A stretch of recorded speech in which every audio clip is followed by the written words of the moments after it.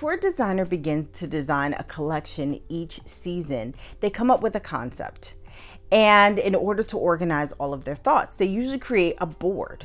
Now, this board could have images, fabric trim, quick sketches, text, anything that pertains to that concept. But as important as a concept board is, a lot of people really don't understand how to make one and what should go on it. So let's talk about it. So what is a concept board? A concept board should convey a mood, but ultimately, it should also tell the story of your collection for the season. This is why I prefer to call it a concept board rather than a mood board. Thinking of a board more conceptually helps ensure that you create a board where you can be very creative in how you interpret those concepts into clothing.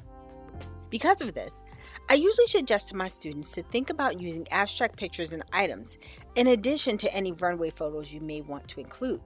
This helps to lessen the chance that you knock off the look and increases your ability to interpret a concept and come up with a unique garment or detail. The other thing I like about using more abstract photos is that it helps you establish your design language. For instance, this board shows a mix of actual garments and more abstract pictures. That concept board served as the inspiration for this leather and denim two-tone skirt.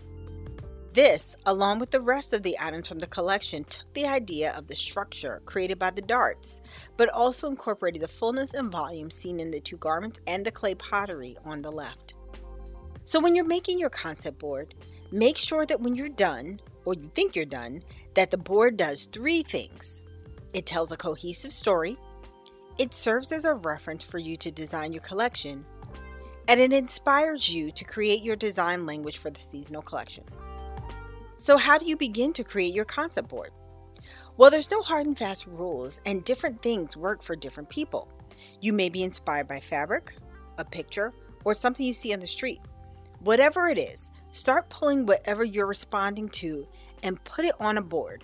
And don't edit yourself.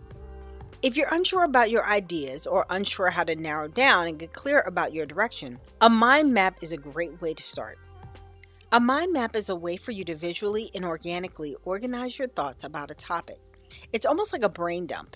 It helps you get any ideas out of your head and onto paper so you can start organizing your thoughts. Again, don't edit yourself, but after you do the exercise, you'll be able to see what stands out and you can build on that. And if you're looking for some tools to help with this, Canva has some great templates. You can also use tools like Padlet and MindView.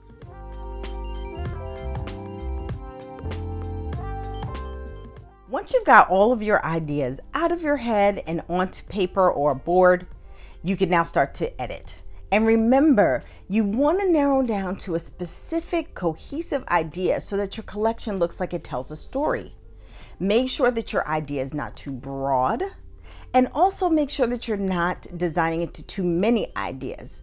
Otherwise, that's exactly what your collection is going to look like. Too many ideas.